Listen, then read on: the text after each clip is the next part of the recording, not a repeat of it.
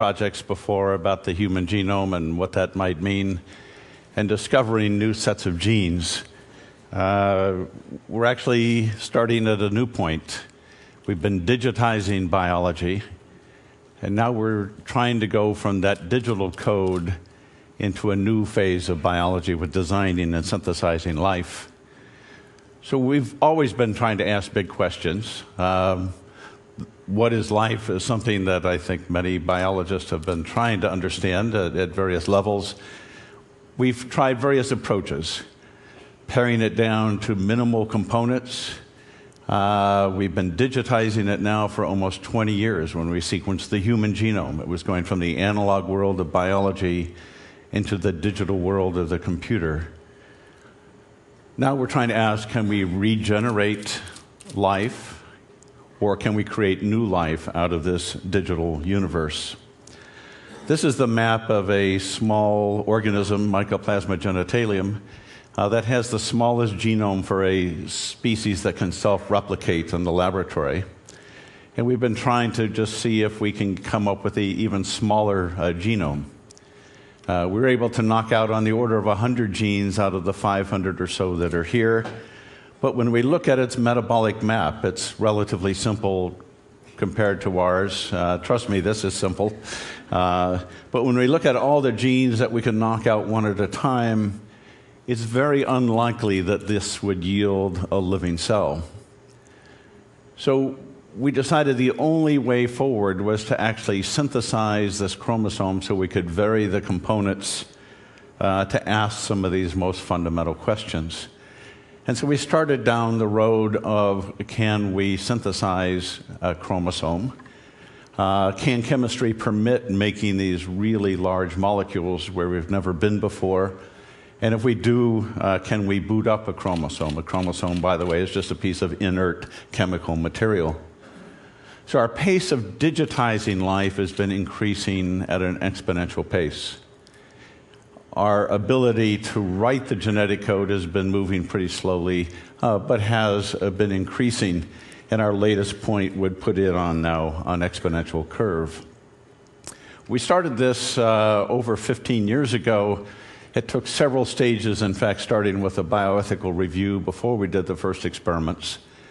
But it turns out synthesizing DNA is very difficult.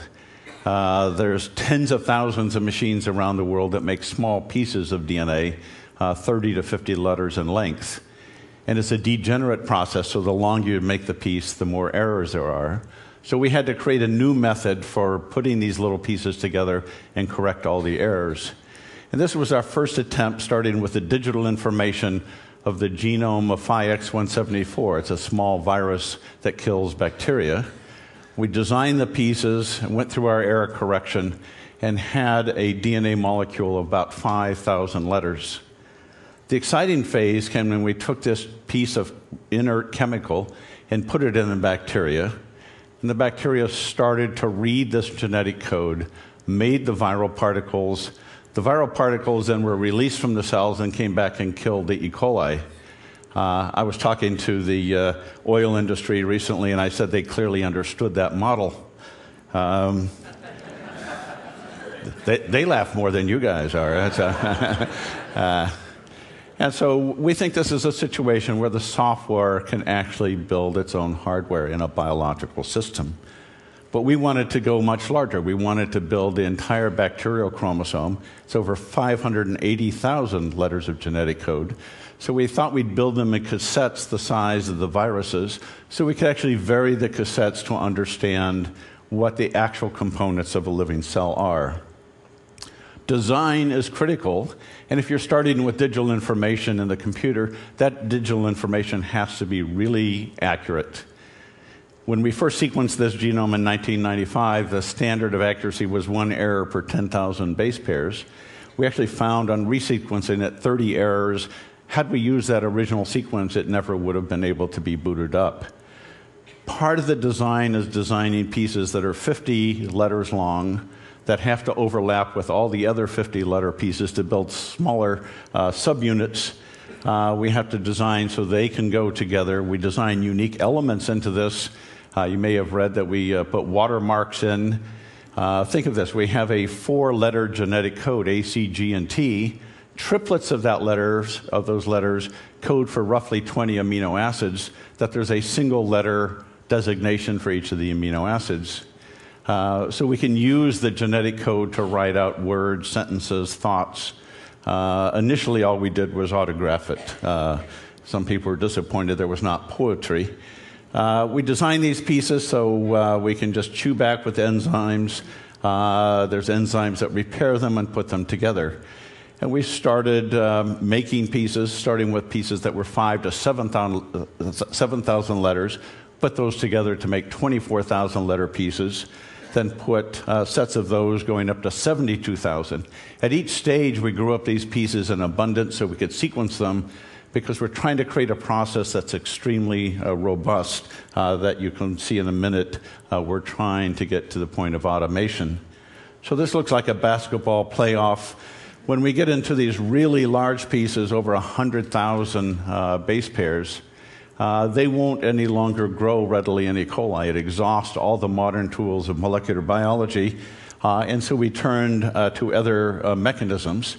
We knew there's a mechanism called homologous recombination that biology uses to repair DNA that can put pieces together. Here's an example of it. There's an organism called Deinococcus radiodurans that can take 3 million rads of radiation. You can see in the top panel, its chromosome just gets blown apart. 12 to 24 hours later, it put it back together exactly as it was before. We have thousands of organisms that can do this. These organisms can be totally desiccated. They can live in a vacuum. I am absolutely certain that life can exist in outer space, move around, find a new aqueous environment. In fact, NASA has shown a lot of this is out there. Here's an actual micrograph of the molecule we built using these processes, actually just using yeast mechanisms with the right design of the pieces. We put them in. Yeast puts them together automatically. This is not an electron micrograph. This is just a regular photomicrograph. It's such a large molecule, we can see it with a light microscope. These are pictures over about a 6-second period. So this is the publication we had just a short while ago. This is over 580,000 letters of genetic code. It's the largest molecule ever made by humans of a defined structure. It's over 300 million molecular weight. If we print it out at a 10 font with no spacing, it takes 142 pages just to print this genetic code. Well, how do we boot up a chromosome? How do we activate this? Obviously, with a virus, it's pretty simple. It's much more complicated dealing with bacteria. It's also simpler when you go into eukaryotes like ourselves. You can just pop out the nucleus and pop in another one, and that's what you've all heard about with cloning. With bacteria and archaea, the chromosome is integrated into the cell. But we recently showed that we can do a complete transplant of a chromosome from one cell to another and activate it. We purified a chromosome from one microbial species. Roughly, these two are as distant as human and mice. We added a few extra genes so we could select for this chromosome. We digested it with enzymes to kill all the proteins. And it was pretty stunning when we put this in the cell, and you'll appreciate our very sophisticated graphics here. The new chromosome went into the cell. In fact, we thought this might be as far as it went, but we tried to design the process a little bit further. This is a major mechanism of evolution right here. We find all kinds of species that have taken up a second chromosome or a third one from somewhere, adding thousands of new traits in a second to that species. So people who think of evolution as just one gene changing at a time have missed much of biology. There's enzymes called restriction enzymes that actually digest DNA. The chromosome that was in the cell doesn't have one. The chromosome we put in does. It got expressed and it recognized the other chromosome as foreign material, chewed it up, and so we ended up just with the cell with the new chromosome. It turned blue because of the genes we put in it, and with a very short period of time, all the characteristics of one species were lost, and it converted totally into the new species based on the new software that we put in the cell. All the proteins changed, the membranes changed. When we read the genetic code, it's exactly what we had transferred in. So this may sound like genomic alchemy, but we can, by moving the software of DNA around, change things quite dramatically. Now, I've argued this is not Genesis. This is building on 3.5 billion years of evolution. And I've argued that we're about to perhaps create a new version of the Cambrian explosion where there's massive new speciation based on this digital design. Why do this? I think this is pretty obvious in terms of some of the needs. We're about to go from 6.5 to 9 billion people over the next 40 years. To put it in context for myself, I was born in 1946.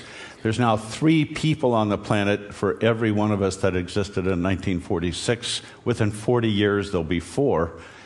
We have trouble feeding, providing fresh, clean water, medicines, fuel for the 6.5 billion.